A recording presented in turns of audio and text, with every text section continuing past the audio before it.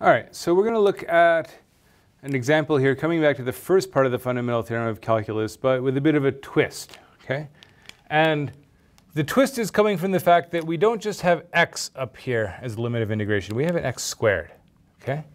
So this isn't just FTC, this is fundamental theorem of calculus plus the chain rule, okay? Let's take a minute to understand exactly why.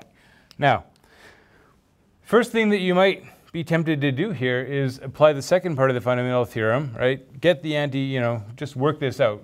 Plug in the limits, plug in the x squared, plug in the 2, get the function, and then take the derivative as usual.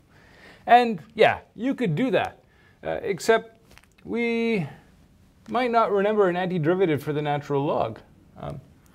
The right technique for finding an antiderivative of the natural log is integration by parts, something you don't see until chapter 6, which is typically part of Calc 2 at most places. All right, we did see an example. If you will look way back, I think in the product rule section of the derivatives, you will find an example where we took the derivative of something that came out to be exactly the natural log. So yeah, if you can go back, find that example, you could do it that way. But the point is not to do it that way. The point is to find a better way to do this, right? And the right way to do this is to say, well, first of all,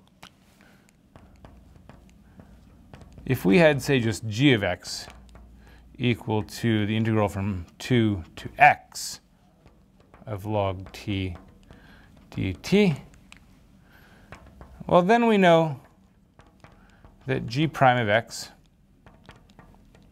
is just the natural log of x, right? That's fundamental theorem of calculus, part 1. Exactly, right?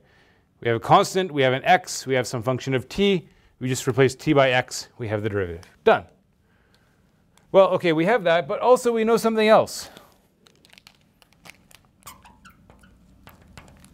We know that f of x is g of x squared. This is the key. The key is realizing that what's going on here is we're replacing this x by some other function of x, right? And that's just composition, right?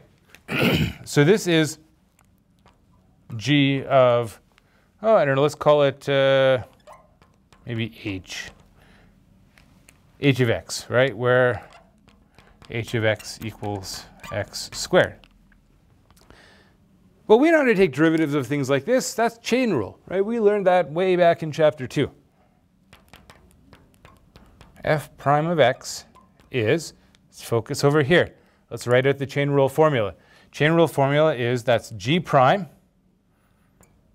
at h of x times h prime of x.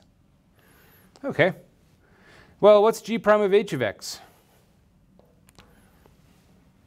G prime of x is here, so g prime of h of x is just the natural log of h of x. And h of x is x squared. H prime, well, we know what h prime is. The derivative of x squared is 2x, right? So notice that we still didn't need to do any integration here, right? There are no it's a derivative problem. It's not an antiderivative problem, it's a derivative problem. This is the point in the course where you have to be real careful to keep track of when are you doing antiderivatives, when are you doing derivatives, right? You're seeing them both at the same time now, and you just have to start paying attention and thinking carefully, or you'll get yourself mixed up.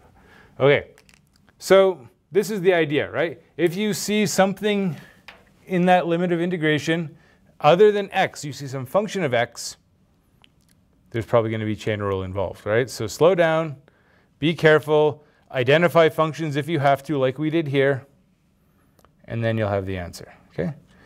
We're going to move on. We'll look at a couple more examples, and then we'll see what the next thing we have in store is.